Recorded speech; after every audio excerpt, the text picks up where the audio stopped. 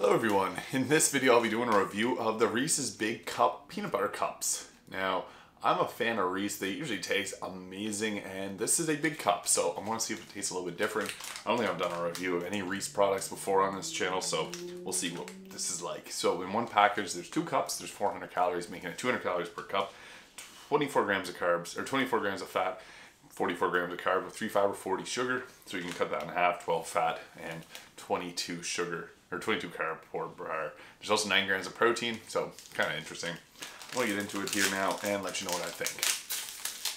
So these are big cups. They have even bigger cups. So yeah, this is kind of, it just looks a little bit bigger than a natural cup. Yeah, they also make like big pound cups. I had it before. It was a lot. So cheers. Let's see what this is all about. It's gonna be extra peanut butter in this because it's the peanut butter sugar blend because it's thicker. Oh yeah.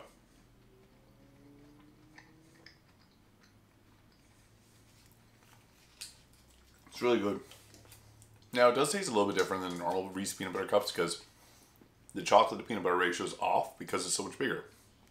More volume for that peanut butter to be in there, so it gives it a bit of a different flavor.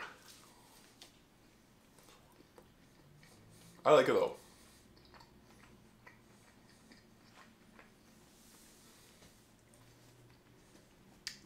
Fairly high calorie, but it is what it is. It tastes good.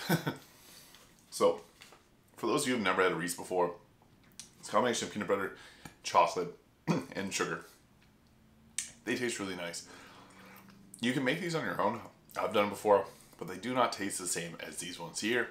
These are really good though.